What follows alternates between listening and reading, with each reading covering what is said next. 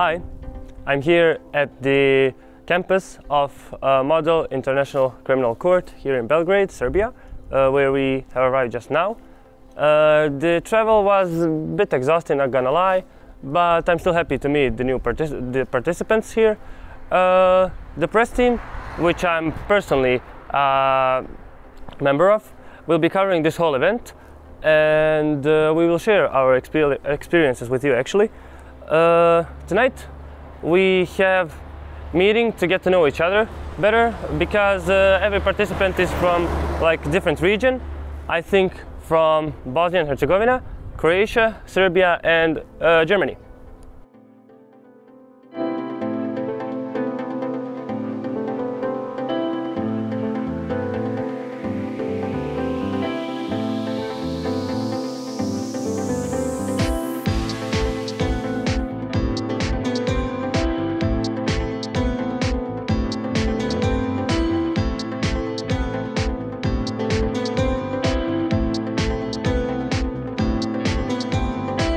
Now we are having breakfast, and since it's the first morning here, I want to show it to you.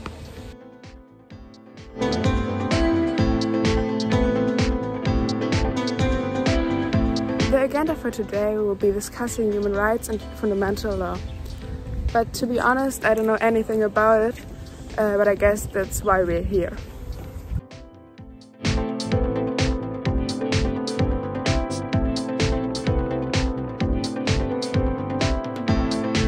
So today we are going to do cultural exchange. It's an exercise where every group will showcase either their country or their hometown, so we can get to know each other better. I think me and my friends are going to do like a dance, so I hope I don't embarrass myself with my bad dance moves.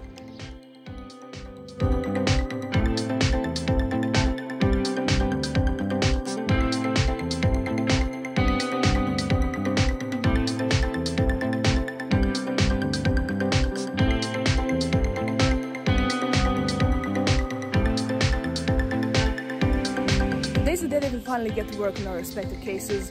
The teams are as follows: prosecution, defense, the judges, and last but not least, the press team, which is the best team.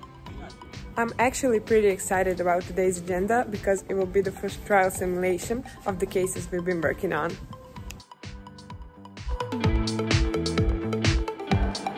Well, the role of international criminal law is to prevent other crimes in the future to happen, and to make people be aware of the fact that there will be consequences for the actions they have done in the past.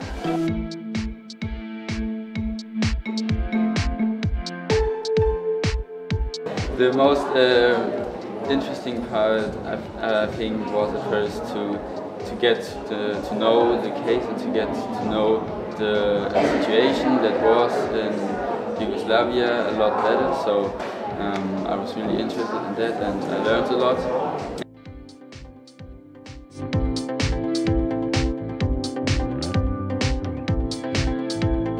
During the preparation for the case, we were really thinking deeply about the prosecution arguments. So we were, I would say, we were mostly prepared for the prosecution arguments. But when they said something unexpected, we were very calm, I would say, and we made a deal in our team, and we calmly answered gave the opposite argument.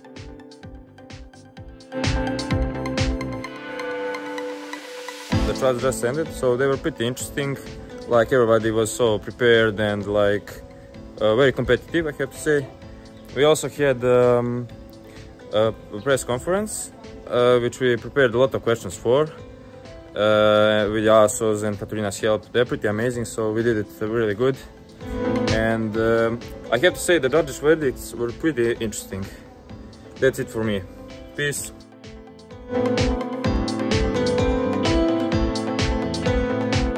What motivates me the most is seeing the participants of this program come out with these feelings at the end. So it's only 1 week and you get all these people to connect so much that they don't actually want to leave at the end. And that is actually something that's really, really cool to see and to experience. In the context of MICC, I think Press Team has one of the most important roles because it creates content that will be living even when the program ends. And I think that's the most important value of things. We will all go home, all the participants, all the trainers, we all leave this place at some point. And besides our memories, which we take inside our minds, the only thing that's left behind for other people to see is actually what Press Team creates.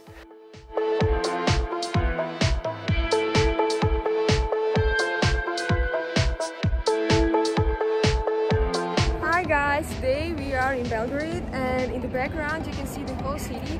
The view is so beautiful.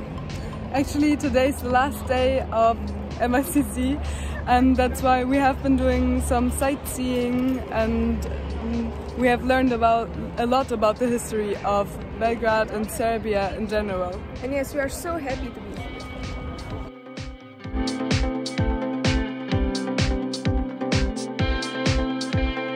here. This is a very intense program and it requires a lot of effort from each student.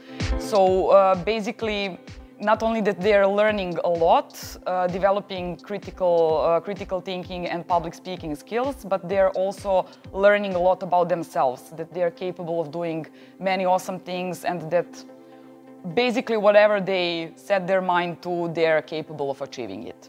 I stayed in this program simply because I really enjoy the reward that I'm getting every time I'm doing MICC in a way that every time I see a student being comfortable enough to speak up publicly, or they have this like a sparkle in their eyes when they realize that some kind of argument is very good for their case, I find those moments very rewarding, and that's why I stayed for almost 7 or 9 years in the MICC as a trainer.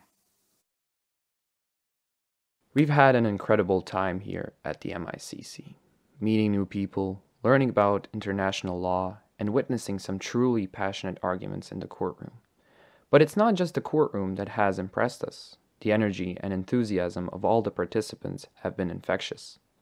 As we reflect on our time here, we realize that this experience has been more than just a reporting assignment for us. It's been an opportunity to learn, to grow, and to connect with people from all around the world who share our values. We're grateful for this experience and for the memories we will take with us.